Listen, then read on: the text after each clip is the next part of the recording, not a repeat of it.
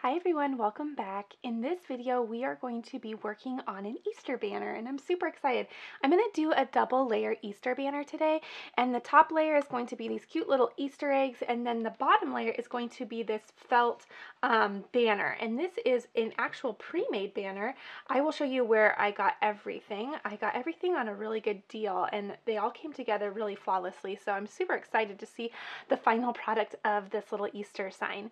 So we are going to be using the Cricut Joy today, and we're also going to be using the Cricut Mini Easy Press. So I guess you could say everything is going to be really mini today. So we're going to see how two really small devices can bring together a really pretty banner, and I'm super pumped to get this started. So what you're going to need are, you are going to need some of these wooden Easter eggs, and they come as just bare wood. I did get them from the dollar store. So, and I believe it was the Dollar Tree. So they are this little create your own ornament, and so they are actual individual ornaments, but I am actually going to string them together to make a banner. So you can do as you wish, but I thought it would be a very good banner idea. So we're going to use those. We're also going to use this felt banner for the bottom layer, and the bottom one I found at Target in their little dollar stop, and I believe it was $3. And it comes with a lot. I believe, let's see, 2, 4, 6, 8, 10, 12, 14, 16, 18 little slots. So the possibilities for creating anything you want are endless on there, because there's 18 little banner pieces on there. So I'm going to use those. And then the other things you're going to need are a heat source. I'm going to use the Cricut Mini Easy Press. You could also use the Easy Press or a household iron. I personally haven't had very much success with the household iron, but if that works for you, then go for it. We're going to use the Cricut Joy. You can use any cutting machine for this. We're also going to be using some Mod Podge and a little foam brush, our True Control knife, a weeding tool, scissors, scraping tool. We're going to measure our project before we get started with the measuring tape. And then we're also going to be working with both HTV and adhesive vinyl today. So the HTV I'm using is the Caesar Easy Weed HTV, and then the vinyl I'm using is the Oracle 651 vinyl. And then also, we are going to be working with some patterned paper, and then we're also going to be utilizing the new mat for the Cricut Joy. So the mat allows you to put any materials other than smart materials through your machine, which is really exciting, because when the machine came out, I wanted to make sure that all of the materials I'd already invested in would still go through the machine. So most do, minus like print and cut and a couple others. So make sure you go online to look at all of the materials that it can cut. But the mat is awesome because it allows you to put regular sized vinyl when you cut it down, and regular size HTV, it lets you put it through the machine. If you're wondering where the paper's from, just in case I get questions, the polka dot and then the pretty plaid gingham, they're from this really pretty paper pack. It's from the Paper Studio. It was $9.99, but I think I got it on sale. It's called the Baby Girl Collection pack. So that's where those two came from. And then the really pretty teal color came from this Martha Stewart paper pad. And you guys know I love this paper pad. I even went and bought it twice because it's gorgeous, and there are so many beautiful pattern papers in there. So I'm going to be using a lot of this. Okay, I think we have all the materials that we're going to be using. So before we run into Cricut Design Space to get our letters all designed, what I'm going to do is I'm going to show you how I created the paper on the little eggs. So what I'm going to do is I'm just going to take my Mod Podge, and I'm going to use a little foam brush. I will link these because they are the perfect size. I came in like a pack of, I can't even remember, but a ton. So I'll link these because they're awesome. They're just small enough to where once you're done with them, you can throw them away, because there's they just came in like such a big multi-pack. Or if you want, you can definitely clean them, kind of depending on your mood that day, right? So I'm just going to put a little bit of Mod Podge on here, and then just brush it on. Okay. Just get a good amount on there. And I did my other ones last night, so I just checked them and cut them this morning, and they look really good. So I'll show you. I wanted to do a few beforehand just so that you guys didn't have to watch me do 5 of them. That way I can speed this up a little bit for you. Okay. Making sure I got all the edges. So that looks great. So now what I'm going to do is it's going to go down on this little teal piece. So I'm just going to turn this over, and it's a double-sided pattern paper. That's why you can see a little design on there. And then what I'm going to do is I'm going to put this down glue facing down, and I'm just going to press. And I'm actually going to press it on really, really flat surface. And then what I did was I flipped it over real quick, and I did a little scraping job with my scraper tool just to make sure the glue really got everywhere.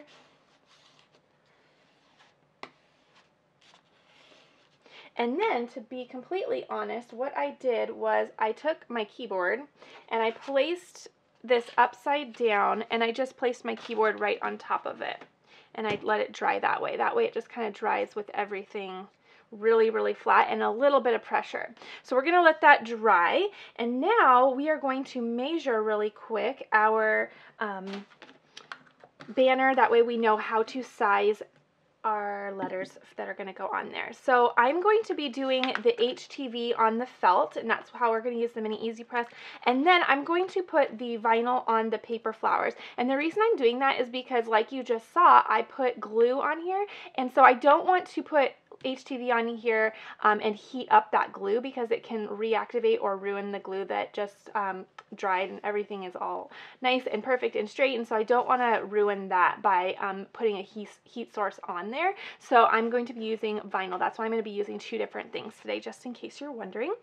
Okay, so let's grab our measuring tape, and we're going to measure the length here. So I am going to say that I don't want my letters any larger than 2 1/4, so that's just about right here.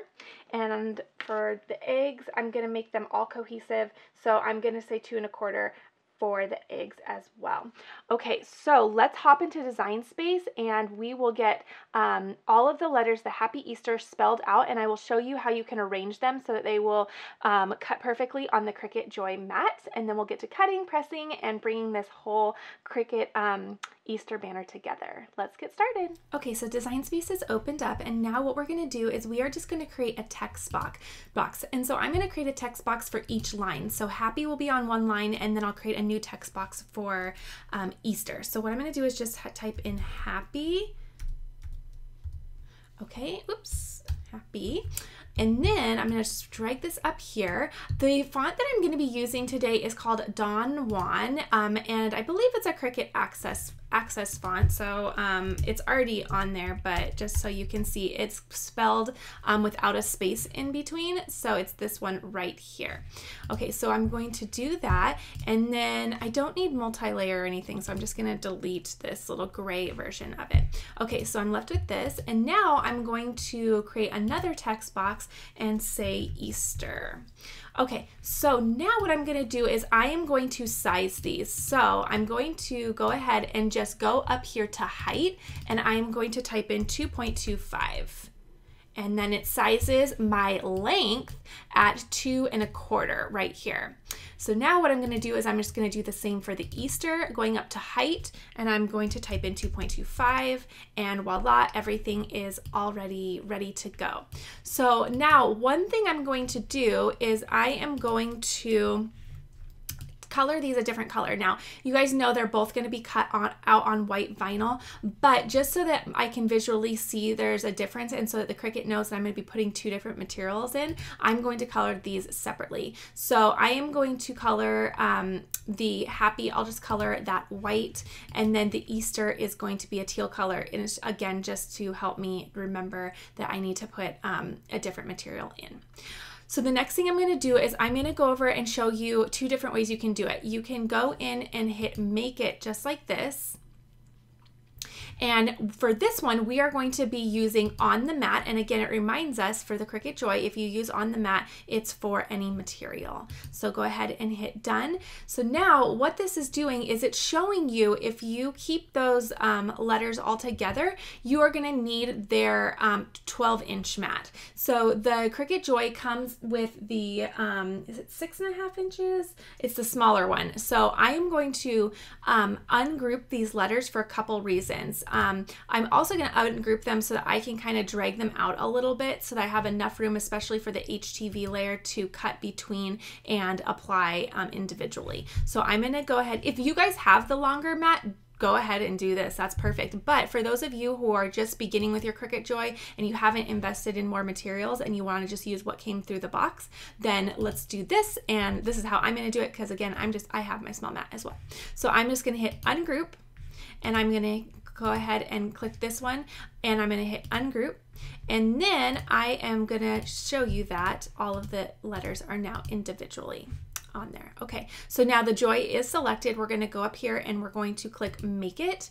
And now the letters, not only, we're going to hit On the Mat again, and then all the letters are going to be fitting on that smaller mat. And then you also can drag them around so that you have, you know, a little bit more space to work with. And this especially is going to be important for the iron-on layer to have a little bit more space in between because you're going to be wanting to have a little bit of carrier sheet around your design to cut out and place down on your mat or your project to iron on. So now remember our Happy is going to be in vinyl, so we are all perfect. It's on the mat, the material's perfect, and we don't need to do mirror on. So for the second one, we are going to do on the mat. We are going to spread these apart just a little bit. And then we are going to select, let me get these all perfect here. Now we're going to select mirror for this one. And this is because for the Easter word or letters are going to go on that felt, which are going to be with HTV or iron-on. And whenever you're working with HTV or iron-on, you are going to want to mirror your image. Always double check with the brand of HTV that you're using, but most likely than not, it's going to want you to mirror your image when cutting. Okay, so we are all set. What we're going to do is we're going to go back to the first one because it's going to print first and cut first. So let's go ahead and before we switch off this camera, I'm going to open up the heat guide. And what I'm going to do, let me restart this for us. This is just a Cricut.com heat guide, and it helps you know how to do your settings for your Easy Press or your Easy Press Mini. So what you're going to do is, for me, we are using the Cricut Easy Press Mini. The iron-on we're using, I'm going to do the Everyday Iron-On selection because it's the closest for the Caesar Easy Weed in my opinion. And then the base material is going to be felt. And then once you do that, you can hit apply and it's going to tell you everything that you need, which is awesome. It's going to tell you that you're going to obviously need your mini Easy Press. It's going to tell you need the Easy Press mat, which I need to grab of your iron-on designs. So it's going to also tell us to preheat our material, and it'll tell us up here the settings. It wants to be on low for 60 seconds with constant movement and light pressure. Then it also directs us how it's going to peel, which will be a warm peel. So I love the heat guide. It really, really helps me just remember what I need to be doing and how long to do it. Just helps my project stay successful. Okay, so let's go ahead and get everything cut out and we will start getting this banner put together. Okay, so the first material we're going to load is going to be our adhesive vinyl. So I am just going to place that on my standard grip mat. And again, this little green mat does come with the Cricut Joy, so it's nice that they get you at least started. This project is going to be awesome for any type of scrap material that you have. So if you do have any, definitely keep the scraps because it will come in handy, especially with the Joy. Okay, so now I'm just going to make sure that all of this vinyl is scraped down nice on my mat, and we will get it loaded. So just opening up the mat. Did you guys see my tutorial yesterday? I got this all decorated. She's so cute. It was really fun. And now my girls, they loved it before because I think kids just gravitate gravitate towards anything that's super small. But then once they saw the flowers, my girls are just like really, really excited about this little guy. Okay, so now this is going to auto load for us. So you just set the mat against the little rollers and it will auto load. Now what it's doing is it's just making sure that the mat is all aligned. And I did set it to the premium vinyl setting, so I'm going to double check that this is going to work. It's at default pressure. And now what we do, everything is buttonless on the Joy, remember, so we're not clicking anything. There's no buttons, but on your design space, you can just click go, and everything will get started cutting. And while that's doing that, this little guy is still drying. I put my phone on there because I needed to use my keyboard. So what I'm going to do is, oh, he looks good. So I'm going to go ahead and get this cut out.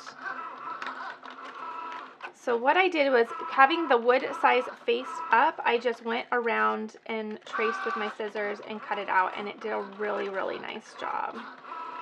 So I'll get this all ready to go.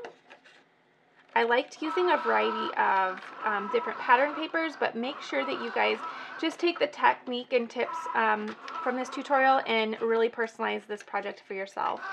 So the fun thing about this is you can use any type of paper that you'd like, and really create any type of sign for any season, minus the Easter egg shape. But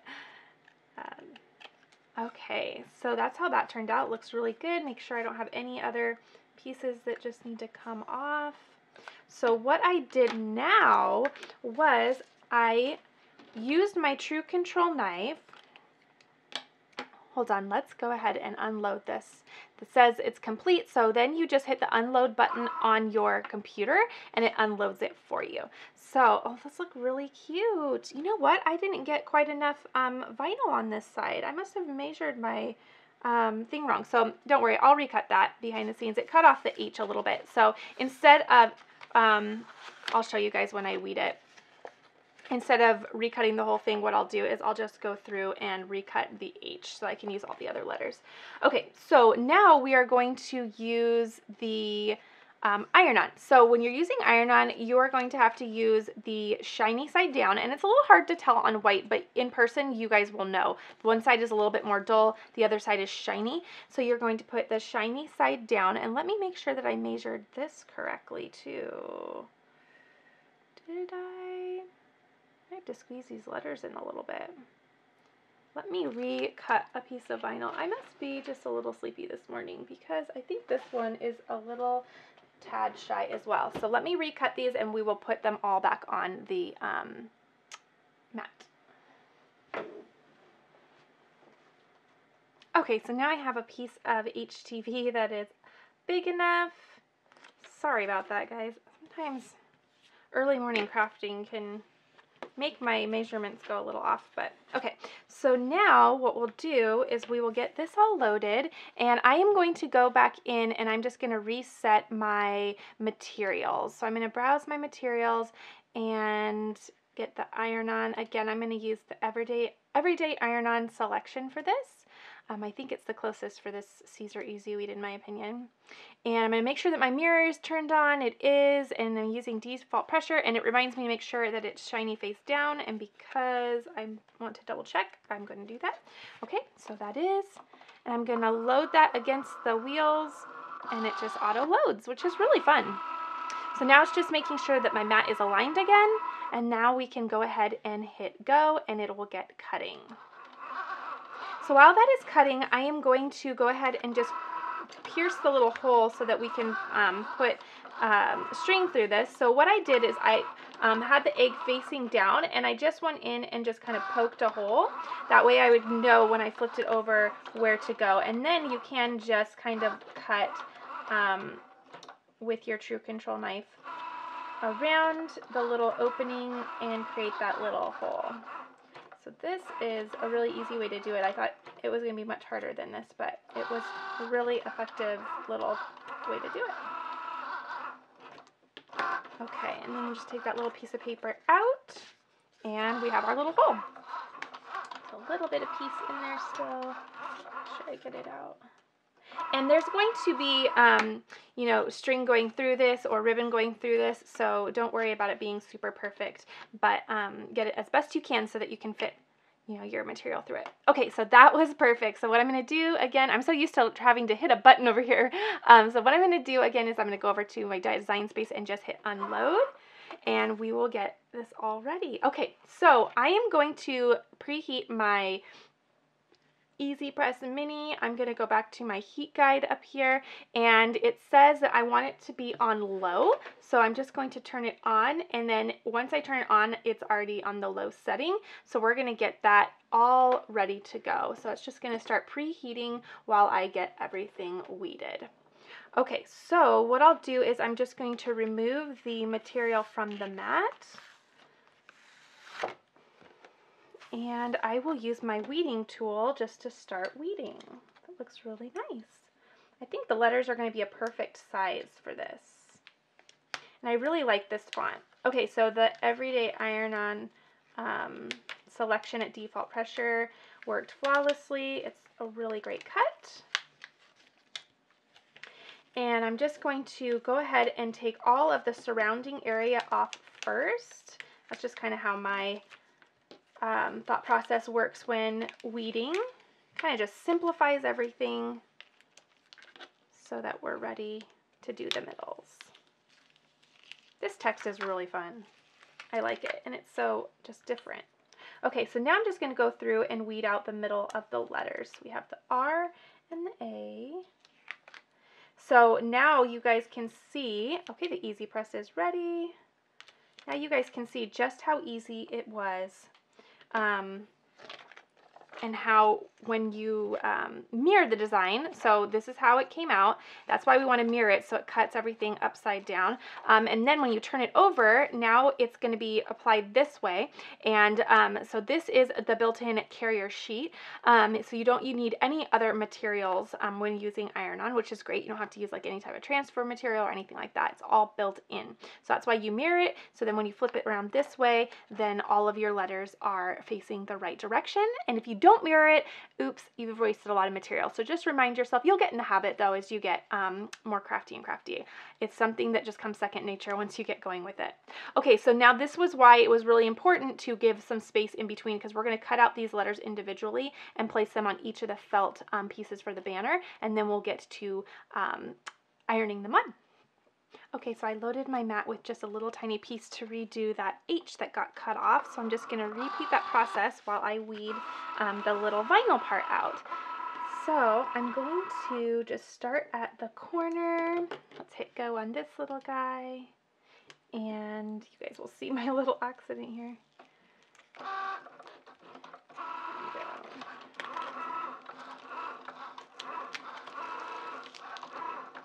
Okay. Weeding out my middles.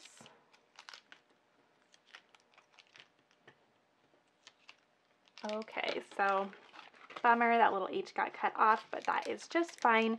Again, instead of recutting the whole thing, what I did was I went back into Design Space and I just hit the hide button in the layers panel. I used the hide button to hide all of the things but the H. That way the H just cut out by itself and I didn't have to waste more vinyl recutting everything out.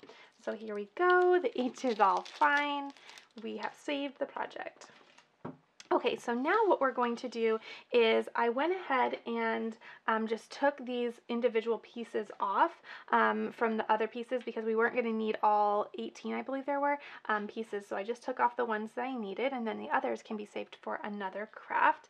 I was originally thinking about placing these down as a sticker, but I think they're going to be a little too intricate. So what I'll do is I'll grab my transfer tape, and I would recommend using this transfer tape for this project because we're going to be applying it down on paper. So if you use something that's strong grip, you are going to actually rip off your paper once you come to rip it up. You guys will see what I mean when I get started here, but I would recommend doing it that way. Using a lighter grip transfer tape. That way you guys don't ruin that pretty paper that you just laid down. Okay, so I'm just going to cut off a little piece here and we will get to putting all of our letters down. So before anything else, I would recommend getting everything placed where you want it. So I think I'm going to have, let's see here. put everything like this.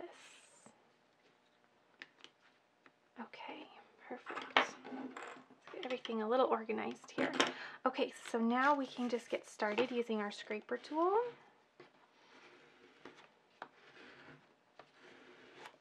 And we'll just, one of the great things about this transfer tape is that you can reuse it.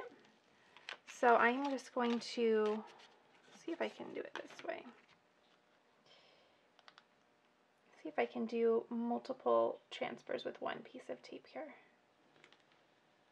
Okay, so I'm just going to lay the H down and then lightly press with my fingers to get it all down, do a scrape to make sure it's all down, and then this is where you are going to want to make sure your transfer tape is light grip. I would recommend this masking transfer tape because it really works good with paper, because harsh or really strong grip transfer tape at this point when you go to peel is just going to rip off your paper. That would be very sad. Okay, so there's our H. Cute. Okay, and then we'll just continue down the line. So we'll grab our little A. Okay, and we are done. Okay, so the A part, or the happy part, is all finished. So now what we're going to do is we are going to start on the Easter part. And what I'm going to do is I am going to actually put my mat aside because I just want to use my heat mat.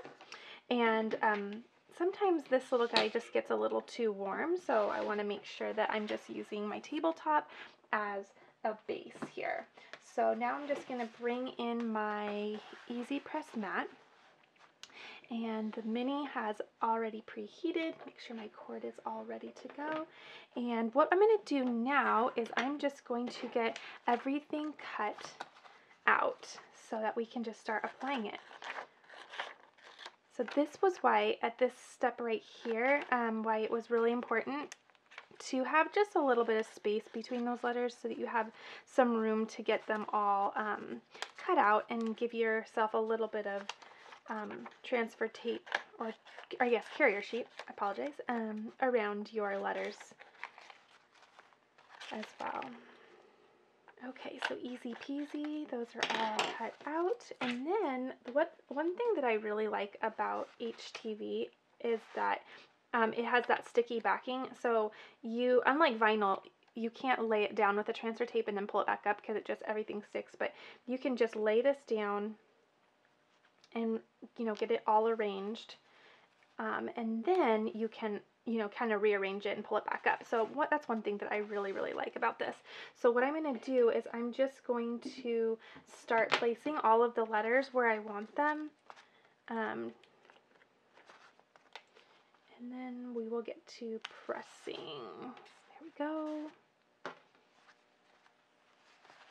Okay, so they're all placed, and now we'll just go one by one and get them all ready to go. So now, using my heat guide on Cricut.com, I'm just going to preheat the material. It said preheat for 5 seconds, I believe. Let me double check. So preheat the felt for 5 seconds.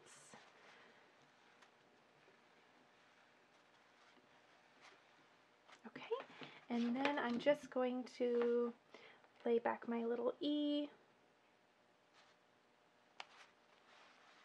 and then we will use constant pressure, it says. Let me double check the top. Okay, constant pressure, light movement for 30 seconds. And again, it's on the low. It's all preheated because it's green, so we're ready to go. So I'm going to start counting. I'm going to place my iron fully on top of that letter. That way I only have to do one press. Okay, that's just about 30 seconds. So it does say warm peel, so I'm just going to let it kind of cool down a little bit. Looks really cute so far. I love the pop of color on that. This is kind of a salmon color. It's just really nice. The white really pairs well with it. So it does say warm peel. Be careful because these little carrier sheets can get rather warm. So you just want to make sure you don't burn yourself. And then you'll just go ahead and peel up. and it looks great. If for some reason it doesn't lay down and you need to repress, make sure you keep this little carrier sheet, and then you are just going to replace it over your letter, and then you can reapply your heat. But you want to make sure that this carrier sheet goes back down over your HTV to protect it. Okay, so the first one is done, and then we will just move on to the next. So again, just to remind you, I'll do one more and then I'll speed it up for you, but preheating for 5 seconds. I love the little mini. When it first came out, I didn't really think, well, when it first came out, I think I had just gotten my big Easy Press, and I really wanted that. So I was, you know, kind of had my heart set on this, and I kind of ignored the mini. And then my husband kind of heard me continue to talk about the mini after my big one. I love my big one, but just for other little projects like this, again, 30 seconds, constant movement and light pressure. My husband kind of kept hearing me talk about the mini and just, oh, that would be neat for that, or this or that. And so he got it for me for Valentine's Day. And let me tell you, it's actually a really nice little tool. I like it a lot. So it just allows you to do other little projects such as this. So it's super fun to use. I really like it. Okay, did I lose count? That's what happens when you chat and craft. Okay, so now I'm just going to let that cool for just a second, and then we will get it all peeled up. Looks really nice.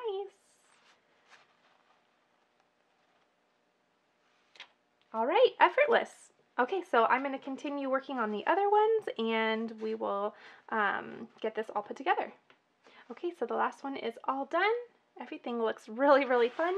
So for stringing them together, you can, if you remember, this one came in the pack with this big, long pink string, so you can go ahead and reuse that. If you'll remember, for the ornaments, they were advertised as ornaments, and I instead used them as a banner. So they only had little tiny individual strings that went with them, and they didn't have like a long continuous string. So what I think I'm going to do is I will just use a piece of ribbon to string those eggs together. This is from the Ribbon Boutique. It is like a nice pale pink gingham color, so I think that'll be really, really nice and pretty. I really like to kind of mix and match fabrics and patterns because I think it's just really, really fun and kind of just brings something different to the project. So go ahead and string them however you would like. I think these turned out really, really fun, so I hope you guys enjoyed this. If you guys had fun and enjoyed this, and had fun looking at the Joy, make sure you give me a thumbs up or leave me a comment. I would love to hear from you. I think it's really, really fun that all of this came from 2 really small devices. The Joy is a really fun way to use some scrap materials as well as make small little projects like this. It was perfect. And again, just ungroup those letters if you want to use your smaller light grip mat that comes with the Joy. And if not, if you have that large 12-inch mat, then go ahead and just print these all together, and that would be just fine. All right, guys, I have a lot of Easter things coming up, so be sure you guys are all subscribed and ready to go. I'd love to have you joining along with the next few crafts that we're going to be doing. A lot of fun things are coming to the table, so be sure you are subscribed by hitting the subscribe button below. And also, all the materials that I used in this video will be linked below, so make sure you use that if you want to create the same look at your craft table. All right, thanks for joining me. Have a wonderful, wonderful day.